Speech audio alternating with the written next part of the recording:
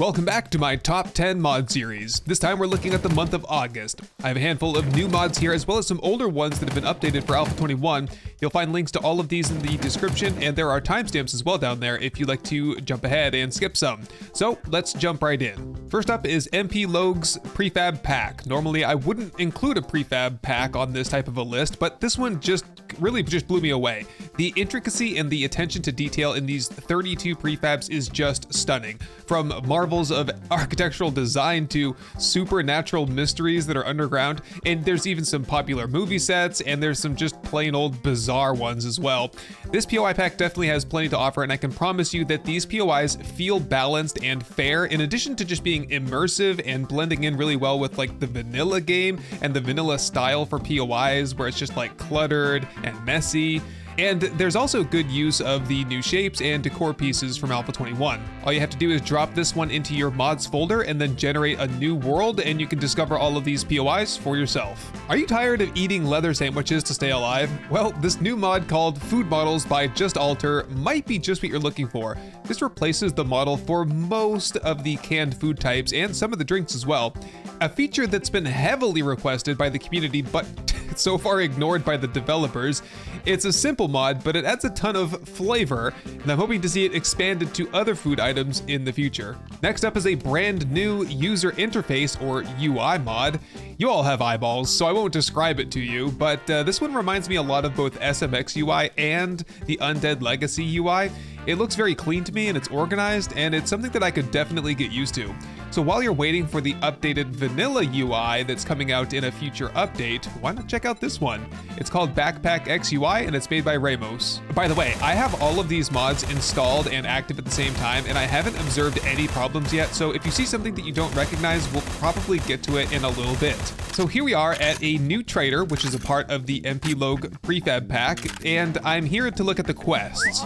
This is part of the quests expanded mod by Dementive, and it adds dozens of new quest types, but it doesn't really change the fundamental objective of a quest. You're still going to be doing mostly fetches and or clears, but this further classifies them by type. So you can select an urban, rural, survivor site, fast food, cave, gas station, diner, ranger station, cabin, office, military outpost, warehouse, farm, apartment, store, city, building, skyscraper, or factory type of mission.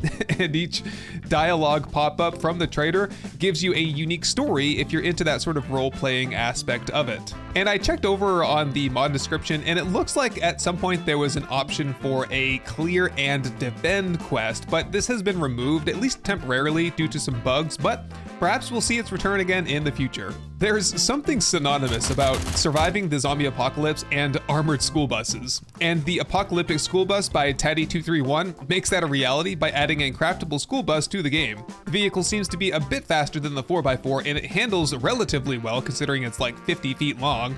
The crafting of the chassis and accessories will cost you nearly 1,000 steel, but the storage space is the largest I've ever seen, and it has 20,000 hit points, a full 12,000 more than the 4x4.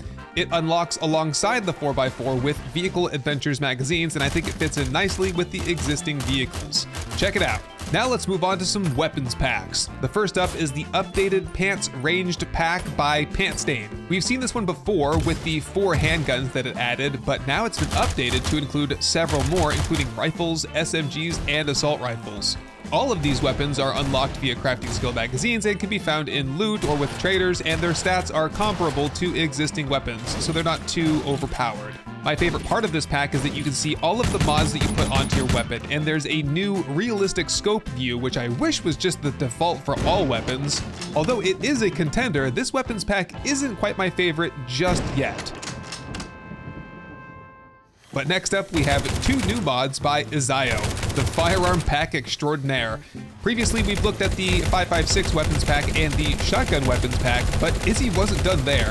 The 5.56 pack has been updated to include 4 new light machine guns. Of course, this also comes with the new 5.56 ammo type, which you can craft, purchase, and find in loot.